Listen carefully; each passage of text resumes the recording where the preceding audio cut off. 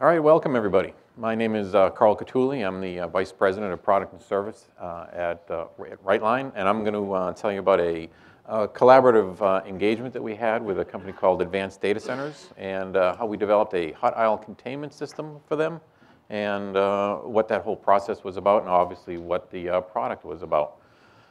With that, I figured I'd give you just a little bit of corporate background about Wright as a company.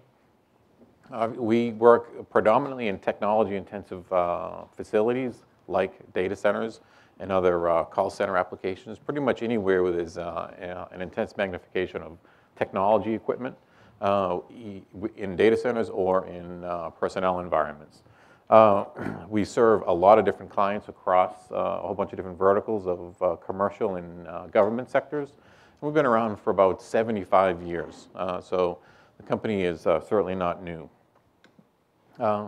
We go after this space basically with what we think are some innovative designs and our build-to-order approach and our capability for customization. As far as the company goes, pretty much every order that we put through the factory is built to order for that specific application. We can use a mix of standard products or customized products to be able to meet that solution, and I think we do that effectively.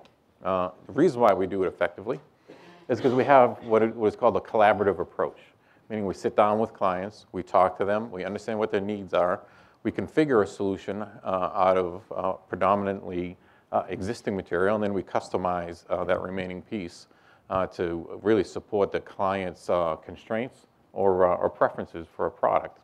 And then obviously put it through our design side and manufacturing. This unique approach was really realized by Advanced Data Centers, and ADC came to us, and ADC had a problem. They wanted to build a data center, and they wanted to build that data center and have a green cooling methodology.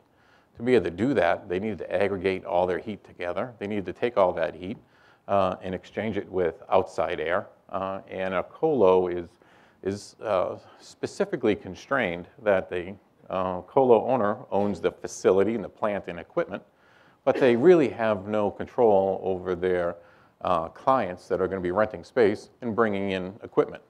So the problem came to us that they needed a vendor-neutral, rack-agnostic, freestanding heat containment solution that allows for complete and total capture of all the waste heat off the IT equipment.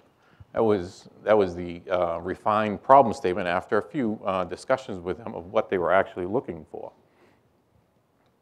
And the reason why they needed it, this is ADC's design concept of the way they're building their data center.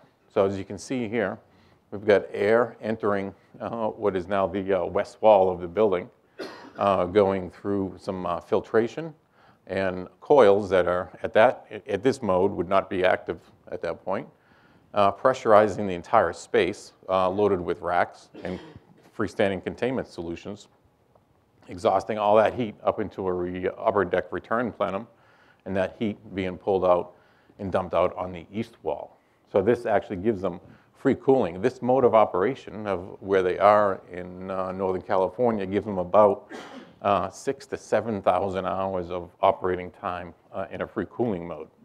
So what they needed is to be able to bring this to and have any client be able to populate the space. They couldn't encumber that client with a specific rack specification or providing the racks, because most clients want to bring in their racks. So we needed to design a solution. And then, of course, they have the capability to go into full chiller mode.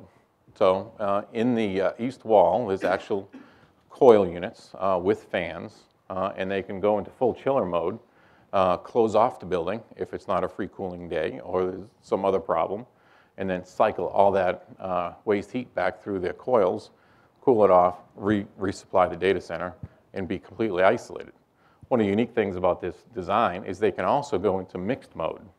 They can actually reject 25% of the heat and pull in 25% of outside air. Why is that important? Well, most people wouldn't think a 80-degree day is a free cooling day. For this application, you can actually look at an 80-degree day as a partial free cooling day, meaning if you're exhausting 95-degree air out the back of your IT equipment, you can peel 15 degrees off by bringing in some 80-degree air. Cool the 80-degree air down to your supply temperature, which is going to be around 72, and supply that to the data center. So they can mix modes depending on the environmental conditions of the day or really how they want to operate the data center. Key component of this solution was heat containment. And why? Well, they wanted to be able to manage that return path. With that type of data center, it was important that they could manage that return path and be able to control all that heat and send it to a specific location. What you see here is just a CFD example of what the containment system is doing for them, is taking all that waste heat, aggregating it into a chimney, putting it up the return plenum, and now it can directly return to any type of HVAC equipment. And once they've managed the return path, they can have a predictability about what type of return temperature they're going to expect back, either rejecting to outside or back to their coil. Next, they need to manage the supply path. The supply path in this system is equally as critical. And if they can supply 72-degree air at the output of their HVAC equipment, they needed some level of reliability that that supply path was actually going to make it to the IT equipment. And getting total isolation between hot and cold was important. And that's essentially what they've got with the freestanding total containment system. Additionally, to boot, they could have any size rack that they wanted in this containment system, and they could change racks on the fly, so the racks were not integral to the containment system, and still maintain that full isolation.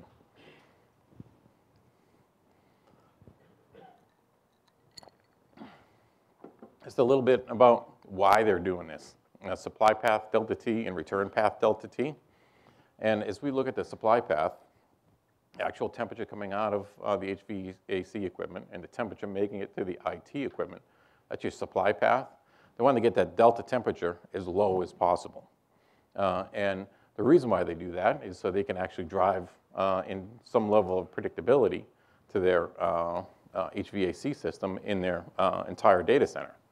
Conversely, they can manage the return path, delta T, meaning the temperature that is exhausted from the IT equipment to the temperature that is being realized by the fan coil units. If they manage that return path, now they can also drive efficiency into their HVAC equipment. So they can get performance out of the supply path and efficiency out of the return path, keeping those delta T's as low as possible. And the only thing that's really going to, in this system, that's going to affect those delta T's, either on the return or the supply side, is the amount of leakage in the containment system.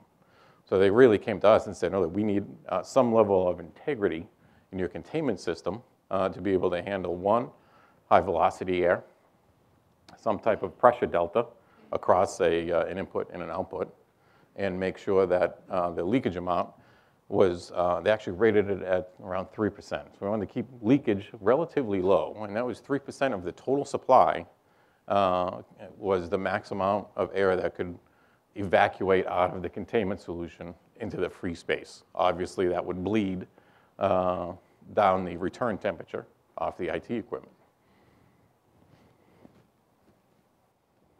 Some of the bad behaviors that are now eliminated in this type of data center.